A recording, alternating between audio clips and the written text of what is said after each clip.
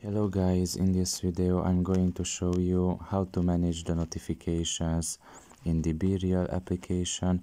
The first thing you need to do is enter the app. After you're done with that and you are in the home page, you should look at the top of your right corner and there you will see your profile. Press on it.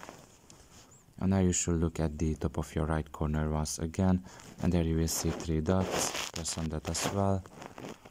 And here in this page you should select the first option in the settings category, which is notifications, and here you can manage the notifications. You can see notifications such as the friends posts, the official account posts, the friend requests, the mentions and the tags, the comments, and all the others.